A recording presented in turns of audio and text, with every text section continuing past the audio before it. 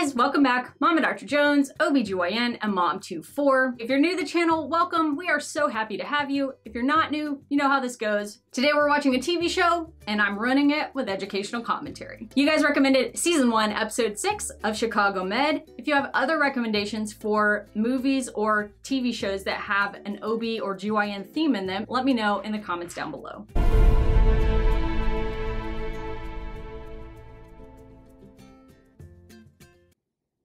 He's having a seizure.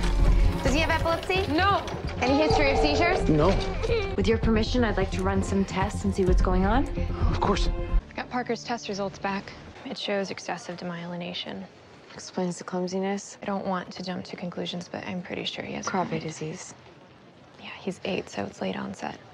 I don't know a ton about Krabbe disease. It is very rare and it's genetic. It's passed in families. That means there's about a 25% chance that each of their children will have the illness.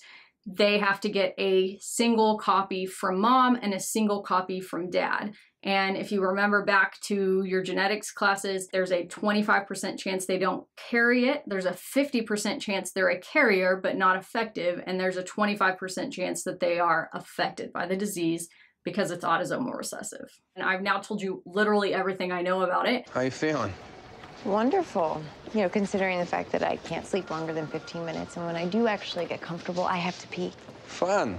Insomnia in the 3rd trimester is very, very common. Most people who are pregnant will experience insomnia at some point during their last trimester of pregnancy, and it's even more common than outside of pregnancy in every trimester. One of the most common questions I get about sleeping in the 3rd trimester is if it's okay to sleep on your back or if it's true that that can be dangerous. This is way easier to explain with a prop, so I'm gonna go find my little animal and let you hear about the sponsor while I'm gone. This video is sponsored by Native, an aluminum-free deodorant that actually works. No, seriously, I made them let me use it for several weeks because I wanted to make sure that I truly loved it, as I've had some bad experiences with skin irritation and bad smells in the past using non-conventional deodorants. Native isn't sticky, it dries quickly, and perhaps most importantly and most impressively, it lasts all day, even on long call shifts, wearing very non-breathable personal protective equipment. Because I know some people are really sensitive to fragrances, I always look to see if these brands offer an unscented version, and Native does, which I think is super cool. Fragrances don't really bother me, I kind of like them, so I chose the cucumber mint, coconut vanilla, and lavender rose. I like all of them, they all smell really good. I think the cucumber mint is my favorite. It's light and refreshing without being overpowering. The deodorants don't have any parabens or sulfates, and they are vegan and cruelty-free. They come with a starter pack that includes 3 deodorants. You can pick all the fragrances, and if you want to try them out and support my channel in the process, use my link in the description to get 33% off your first order with free shipping to most places. Now let's get back to the video. It is true that when you have a baby all rolled up inside and baby is pushing down towards mom's back, that those large vessels in mom's back can become compressed and decrease blood flow both to her vital organs and to the placenta, and thus to the baby, with prolonged periods of laying in that position. You're going to feel bad because of decreased blood flow to your vital organs before it causes major problems to baby. So yeah, ideal sleeping position would be on your left or right side, but if you wake up on your back in the middle of the night, it shouldn't be a cause for panic. That's just your body saying, hey, you've been laying on your back a little while, I'm not feeling great, will you roll over? Try to go to sleep laying on your side. If you wake up on your back, just change your position. Gives him 5 to 7 years before he becomes confined to a bed and completely vegetative. Dr. Manning? You okay? No. I think my water just broke. Oh my God, it did. I guess this is happening today.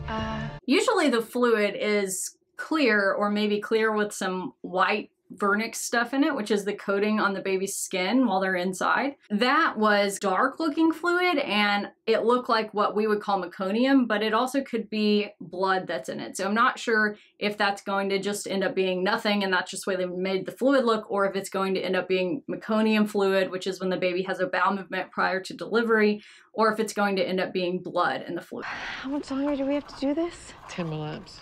Ooh. Make sure everything gets aligned correctly down there.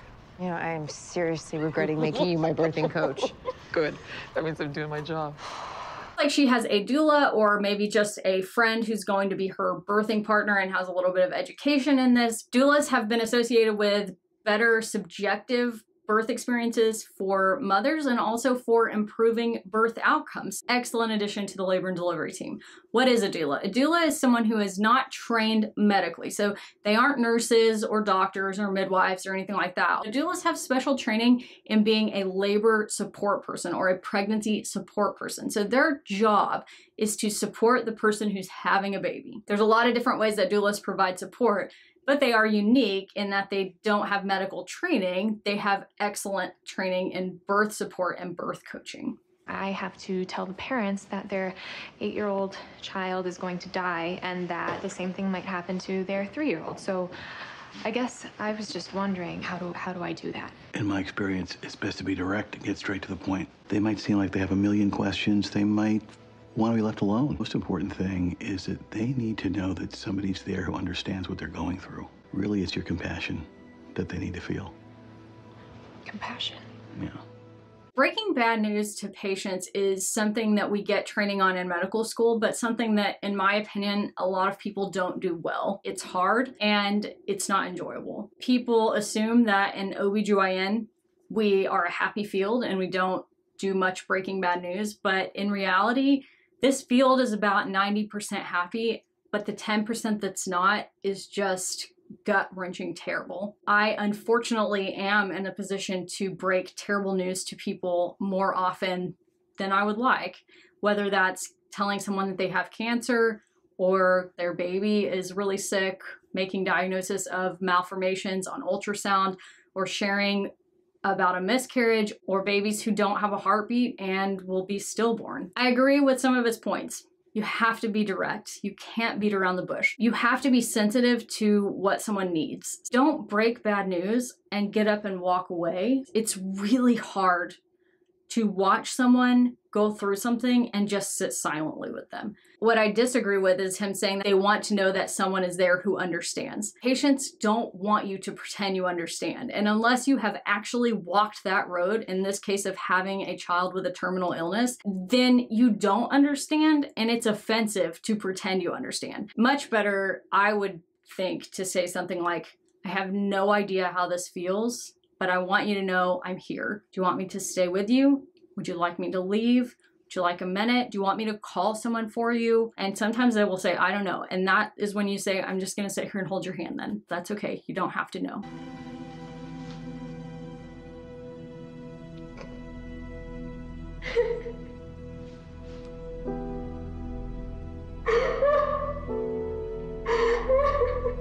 That's a normal reaction. Leaving and debriefing with your team or breaking down like this is completely normal. I wish that she would have talked to her friend or attending about it rather than going at it alone. But I do like that they're showing that it's normal and okay to have this overwhelming sense of grief and sadness for what your patients are going through after you've given them that kind of news. There was meconium in your water, so we'll want to watch for fetal aspiration during delivery. Okay. Oof. Your dilation is 4 centimeters. So, looks like you're on your way. So they did circle back with the fluid, and I'm glad that they called that meconium and not normal fluid. Meconium is when the baby has a bowel movement prior to delivery. Probably about 15% of full-term deliveries will have meconium. It's less common in premature babies and more common when you get past your due date. Out of those 15%, only about 2% will end up having what she's referencing, which is meconium aspiration, which is where the baby takes a big deep breath and gets some of that into the lungs after delivery. This is not always a terrible diagnosis. We want to be cautious at delivery and have the pediatrics team nearby so that they can suction the baby if needed and get some of that out if they do take a deep breath of it. We also want to be realistic that the diagnosis of meconium fluid is pretty common and major complications from that are pretty rare. Your BP is rising. It's still okay, right? The baby's not descending. I'm worried he's occiput posterior and stuck in the birth canal. What does that mean? The baby is sunny side up. Breathe. We need to consider a C-section. C-section. Is it that serious? Is the baby in danger? Ma'am, I'm sorry, but I think it would be better if you waited outside. No, I'm not leaving. I don't really like the way anyone in this room is treating each other right now. She said the baby is occiput posterior, facing the ceiling instead of the floor. We would like babies to come out this way, but he's trying to come out this way. Sunny side up or occiput posterior does not always mean you need a C-section. A lot of babies can be born sunny side up, and a lot of times they will turn in the process of pushing, or you can help them turn during the process of pushing. We're not there yet. Are you questioning my judgment? I'm her midwife, and I don't think cutting it to her is a good idea yet. Are you going to listen to her or your obstetrician? Nat, I can turn the baby. Let her try. No one in that room is acting right. You don't talk to anyone else who's a member of the birth team like that. Not the mother-in-law and not the support person. A midwife is a specially trained medical provider, and it's different from a birth coach. So maybe she is a midwife. I don't know why she's not delivering the baby. If she's the patient's midwife, that doesn't make sense. So the dynamics here are a little unusual. I'm kind of with the midwife slash doula slash birth support person here that someone should try to turn the baby if they can do it. Oh, and a thought just came to my head. I don't understand why the OBGYN doesn't turn the baby. It's not a procedure that only midwives can do. I do this all the time. It's called manual rotation.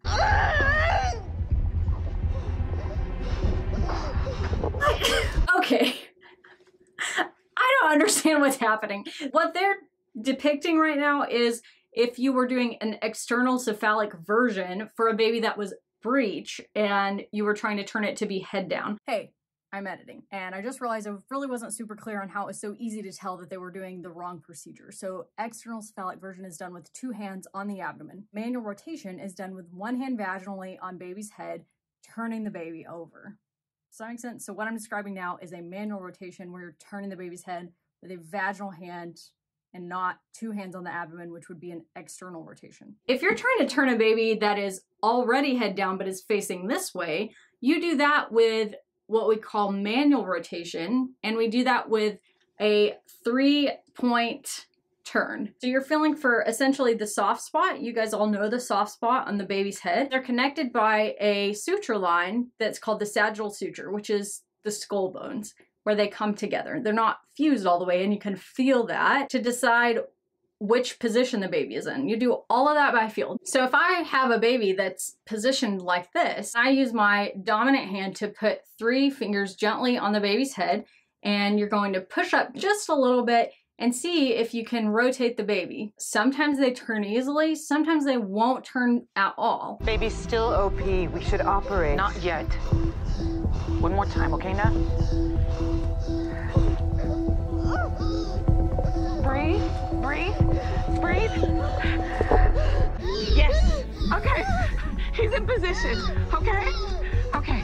Her smile when it worked, even though she really didn't want that midwife, birth coach, doula person to try it, is really how we all feel. We root for our patients to have vaginal deliveries as much as anyone else. A C-section in a baby that's that low is not just a quick and easy thing. It can be a difficult surgery. I just like that they depicted her smiling and being happy about it, because that would be real life. Okay, I'm so tired. listen to me, okay? You can do this. 3, 2, 1. Okay, that's it. Here he is. We've got a tight nuchal cord.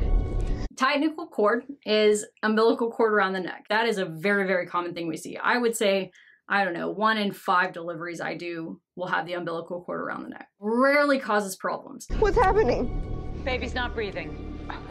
Claire. What's happening? Okay, Nat, cut. Tell me what's happening! Here you go. Someone tell me what's happening! The way that they managed that whole situation with mom screaming, "Tell me what's happening," and everybody saying, "Baby's not breathing," or just ignoring her is really not okay, and not how I think most of us would handle that. I would have said, you know, baby is just taking a little while to acclimate. We're gonna stimulate. We're gonna see if we can get him crying. We're gonna put him over on the warmer or on your belly to see if somebody can, you know, suction him out and get him to perk up.